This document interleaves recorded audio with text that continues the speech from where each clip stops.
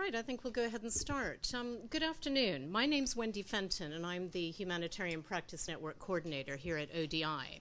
And I'd like to welcome everyone here, as well as those participating online. I see we've got a full house today, just about, which is very good.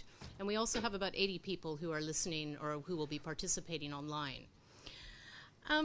We're here today for today's event, where we're going to be discussing the findings from a new study by the British Red Cross entitled Learning from the City, Humanitarian Action in Urban Areas. And I think you've all got a copy of the report on your chairs, so feel free to take that.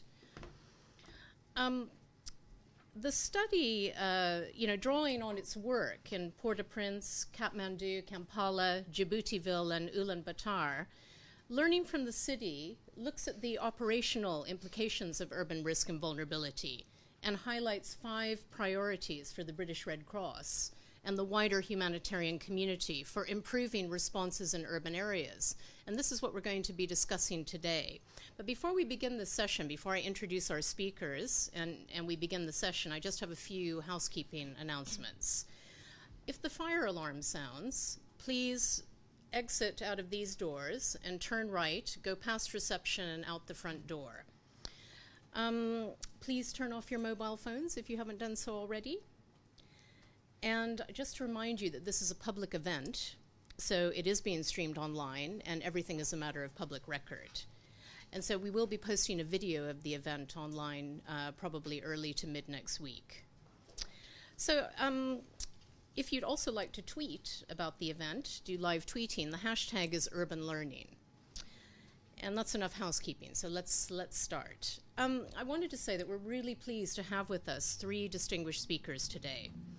And we've got Samuel Carpenter on my immediate right, who is a co-author of the study, and we have Amelia Kiazi over here, who is the primary author of the study, too. Oh, right, sorry. I don't think we've met, so we have all the authors of the study here today. We also have Elena Lucci, who's on my left, and I'll be introducing her in more detail later, and Francois Grunwald, who I'm sure most of you know, who's on my far right. But we're going to start with Sam Carpenter, and he's going to give us a briefing on the paper and highlight the key findings of the report. Sam, as I said, is a co-author, but he's working at the British Red Cross as a humanitarian policy advisor, where he leads the learning project on humanitarian action in urban areas. Previously, he worked with the Humanitarian Futures program at King's College, and he's also worked with the Secure Livelihoods Research Consortium here at ODI. So without further ado, I'm going to hand over to Sam. Thanks, Wendy.